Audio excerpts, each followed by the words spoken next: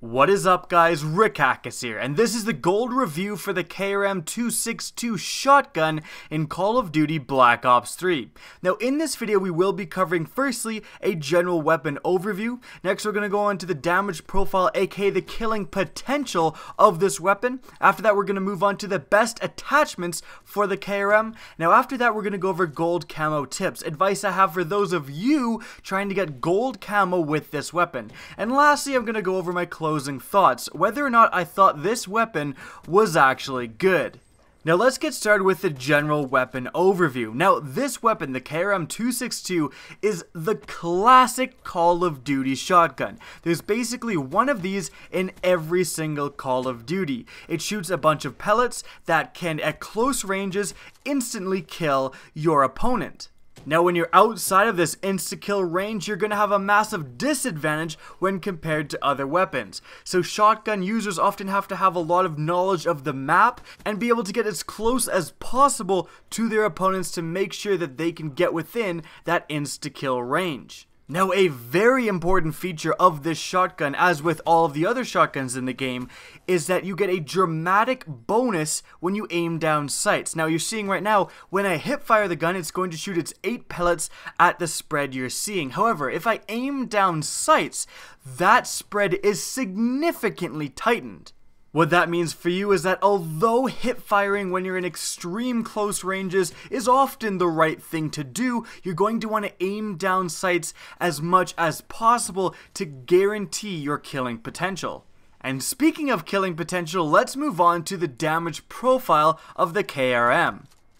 Now the KRM is going to be shooting 8 pellets per shot, and the damage of the KRM is 13 maximum damage out to 5 meters, and then dropping down to 11 damage out to 8 meters. After 8 meters, it's going to drop down to 7 damage at 15 meters, to which it's eventually going to disappear entirely, and you'll no longer be able to get hit markers with this weapon.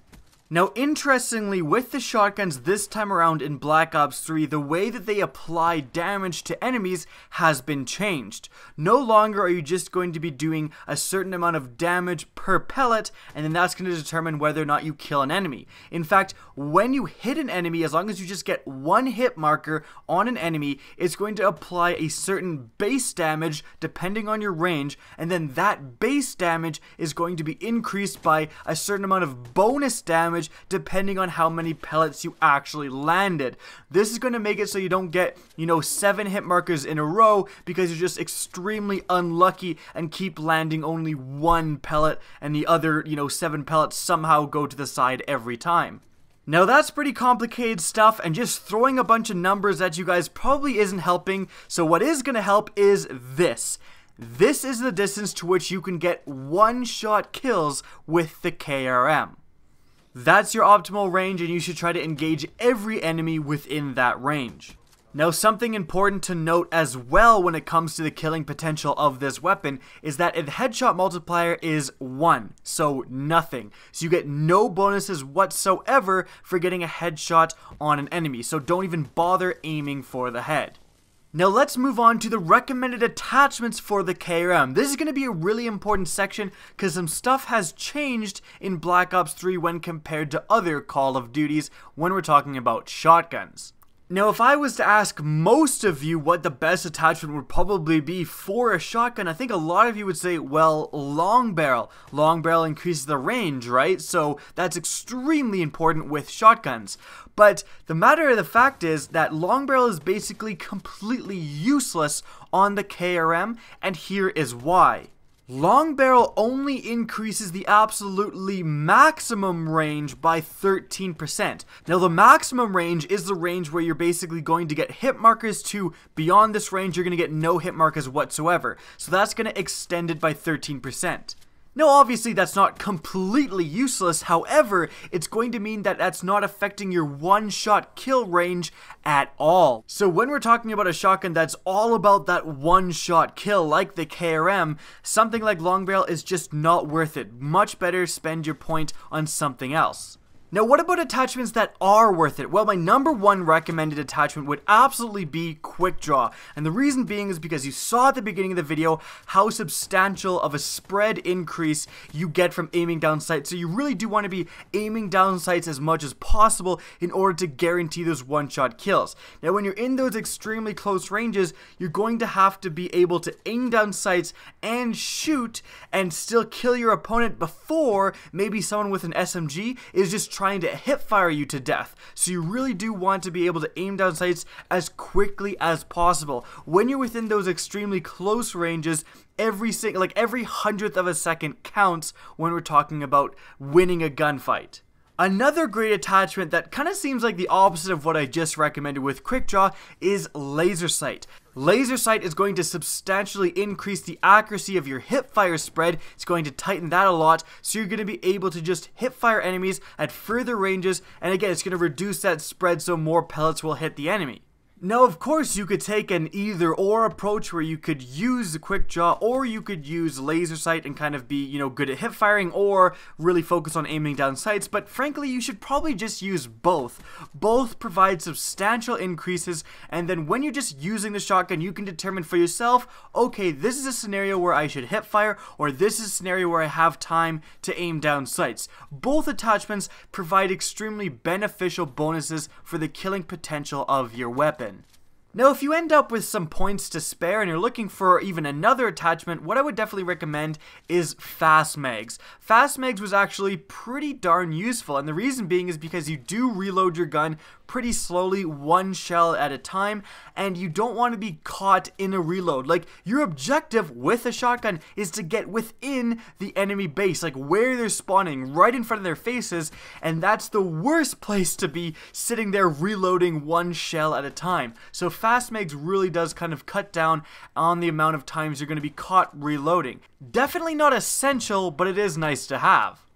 Now let's move along to the Gold Camo tips for the KRM. Now, getting Gold Camo for the KRM is actually pretty easy, and the reason being is because you don't need headshots, you simply need one-shot kills. And considering this shotgun is all about getting one-shot kills, it's going to basically just be a little over 100 kills with this weapon in general, and then you're going to get the 100 one-shot kill Policia Camo, to which you can then work on the other challenges and hopefully finish up Gold Camo pretty quickly. Now, some general advice I have for getting Gold Camo that I always reiterate for the new viewers is that when you're close to getting that 100 one-shot kill challenge, make sure that you make new classes for anticipation. You don't want to be, 98 or 99 out of 100 for one-shot kills and then use it, get those 2 one-shot kills within the first minute of the game, and then the other, 5-7 minutes of the game are completely wasted. So make sure you make a different class, like a class with no attachments or with 6 attachments, in anticipation so you're not wasting your time. Speaking of a class with no attachments or 6 attachments, those are definitely the challenges that you should do first with the KRM. The reason being is that if you're trying to get 50 kills with no attachments and 50 kills with 6 attachments, you're going to end up getting a lot of challenges in the background. You're going to end up going on 5 kill streaks when you're using this gun with no attachments, for example. You're going to end up getting revenge medals. You're going to end up just doing all of these challenges in the background while trying to complete these 2 separate challenges. And that's exactly what happened with me. I completed all of the other camo challenges while I was just trying to get the challenges done where you use no and then 6 attachments. So by the time I got my last kill for using it with no attachments, I was done and I had Gold Camo for this weapon. Now, the only really tip I have specific to this weapon is that if you're kind of struggling with, for getting 5 kill streaks especially, what you want to do is really load up on the stealth perks. Use Ghost, use Blast Suppressor, Dead Silence, all of that stuff, and Tracker is actually pretty good with this weapon. You can kind of see where people have gone and you can kind of get behind them and shoot them in the back. But in any event, loading up on those stealth perks is really going to let you kind of get into their base and generally go unnoticed. However, when you shoot this gun, I always used it with no silencer, so just because you really want to max out your range, using it with a silencer is is going to hurt that, and it's really detrimental to your kill potential. So just be aware that when you're using those stealth perks, you're going to shoot once, and then just know that they know where you are. But use that to your advantage. Maybe back up a little bit, get into position so that you can kind of track where people are coming to where you fired that shot, and then kind of ambush them when they get there trying to look for you. Another just kind of tip for this weapon is don't try to make this the only thing that you're doing. And the reason being is because if you're playing a game type, certain maps are just not good with the KRM. Just have your KRM classes, but have other classes that you're usually using. Use your VMP, use your Pharaoh, use your Shiva, whatever, and then when you get a close range map like Turbine, then put on the KRM and progress it when you get to that map. If you're constantly trying to use the KRM on maps that aren't meant for it, you're going to not have a great time. Now that's it for Gold Camo tips. Let's wrap it up with my closing thoughts. Now my overall opinion with the KRM is that although I enjoyed a lot of my time using the KRM, it was a fun, I just like using shotguns in general. I'm like a player who enjoys using shotguns, and so using the KRM was pretty fun to me, but to be quite honest, I can't really see a reason to use the KRM over the Argus.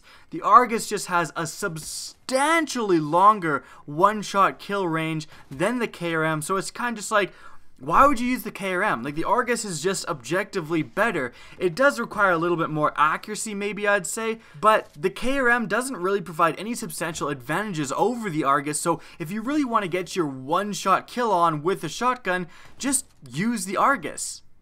Now with that being said, it's unlocked pretty late, and the KRM is, as I've said at the beginning, still a decent gun. There isn't necessarily anything extremely wrong with this weapon, it's just that there exists a frankly better alternative.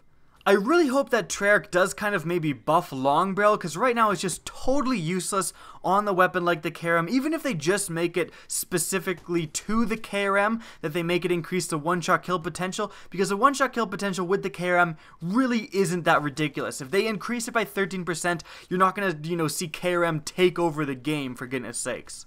Now that's it for the video. I hope you guys enjoyed, and if you did, please remember to rate and share this video. It really helps me out. And if you want to see more Black Ops 3 content similar to this, don't be afraid to slap that subscribe button. Now, if you want to get in touch with me and keep up to date with the latest channel activity, the best way is to follow me on Twitter. That's linked in the description below, as is my Twitch channel, which you can follow as well. Again, I hope you enjoyed the video, and as always, have a good day.